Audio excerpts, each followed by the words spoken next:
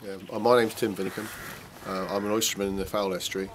As you can see behind all the boats, a more dark blue boat just out there. It's my boat, the Boy Willie. Oyster dredging has gone on for hundreds of years in this estuary, and it's reputed to be since the Roman times. The dredges are designed in such a way that it's remained unchanged over the years. Not that efficient, but good for the fishery.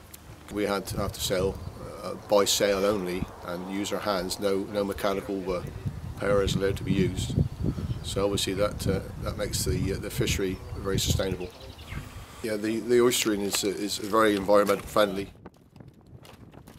It's important to realise that this industry is sustainable and it's unique in the way that we catch the oysters by hand.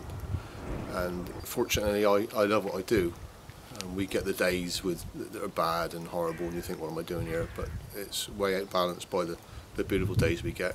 And the fishing industry has always been important to me and my family. So I've been a fifth generation fisherman, and many of my family still remain in the fishing industry.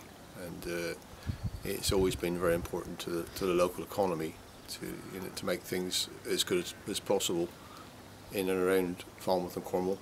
And although we see a lot less boats than we used to see, which is unfortunate, it's still thriving in different areas.